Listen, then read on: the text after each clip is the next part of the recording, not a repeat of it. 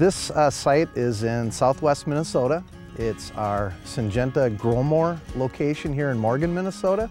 We try and highlight our herbicide technologies to help farmers grow more corn and soybeans. A grower really needs to know what active ingredients are in the product that they're using to target specific weeds.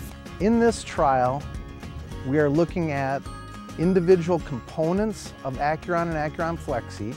When we talk about knowing what's in your herbicide, it's important to know what groups these active ingredients are in. With Acuron, we have 4 different active ingredients, 3 different modes of action. So Bicyclopyrone is one of the components in Acuron and Acuron Flexi. The exciting thing about Bicyclopyrone is it adds a lot to the chemistry that we already have in our portfolio. Bicyclopyrone has very good control both pre and post of weeds like giant ragweed, those large-seeded broadleafs that can really be a challenge for growers to control.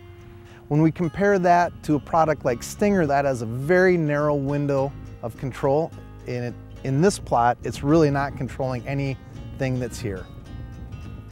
The plot we're looking at right now is Stinger alone, and this is at the 5-ounce rate, and that would be the equivalent rate that would be in 2.5 quarts of Resicor. And you can see with the water hemp and pigweed, it had virtually no control, even at that 5-ounce rate in this plot. The treatment we're looking at right now is Acuron followed by Acuron. It's got a foundation rate of Acuron. In this plot, it's 1.5 quarts, followed 30 days by another 1.5 quarts. This has 4 different active ingredients, 3 different modes of action, pre and post. We get a really good season-long control with Acuron followed by Acuron.